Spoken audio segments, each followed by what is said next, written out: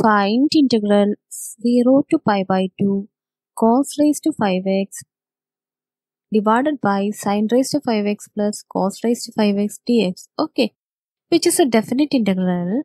So we are going to solve this integral by using the properties of definite integral. That is, we are going to find value of this integral using the property of definite integral. For that, at first take I equal to integral 0 to pi by 2 cos raised to 5x divided by sin raised to 5x plus cos raised to 5x dx. Okay, we are taking this function as I.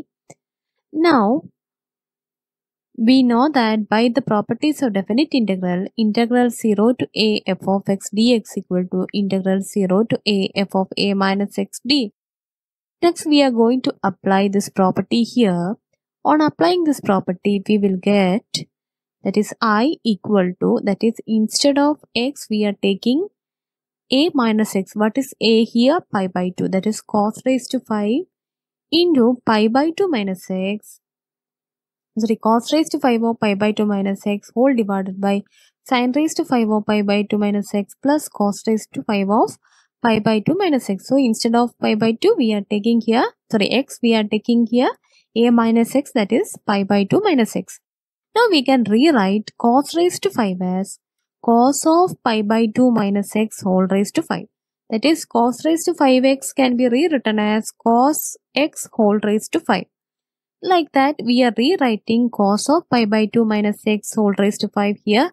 Sin of pi by 2 minus x whole raised to 5 here. Again, cos of pi by 2 minus x whole raised to 5. Now, what is cos of pi by 2 minus x? That is sin x. Sin of pi by 2 minus x will give cos x.